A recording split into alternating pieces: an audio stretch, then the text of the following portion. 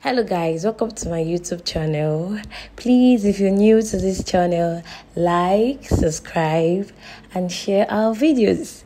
I'll be teaching you how to make oil-based chocolate cake today, and trust me, you know every recipe I give out is a banger. Yes and yes and yes.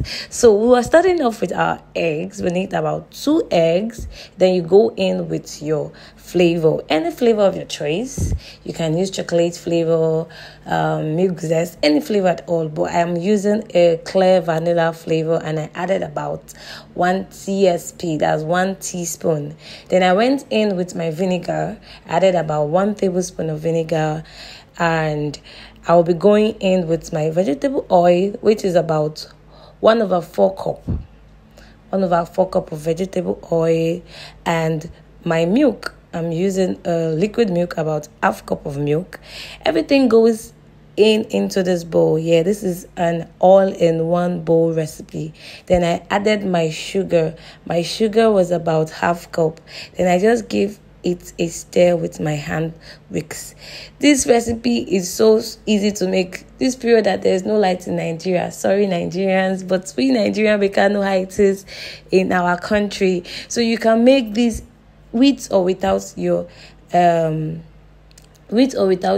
mixer or your cake mixer. You can just go in with your hand whisk and you'll be good to go. So you just give this a good stir and ensure that everything is fully incorporated before going in with your dry ingredients. So what we did first of was we mixed the wet ingredient first before we'll be going in with our dry ingredients. So just give this a stir and stir and stir. So for your dry ingredients, you're starting off with your flour. Your flour is about 1 cup. You'll be adding in your cocoa powder. Your cocoa powder is about 1/3 cup.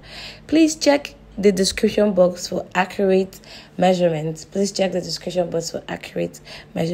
And always ensure you sieve out your dry ingredients. Always ensure you sieve it out to avoid lumps, because you want your cake batter to be lump free. So ensure you sieve them out. So you'll be adding in your baking soda, baking powder. They are both 1 teaspoons. Then your salt should be about 1/2 teaspoon. Then you just sieve this out into your wet ingredients, and that's it. Very, very, very, very easy to make.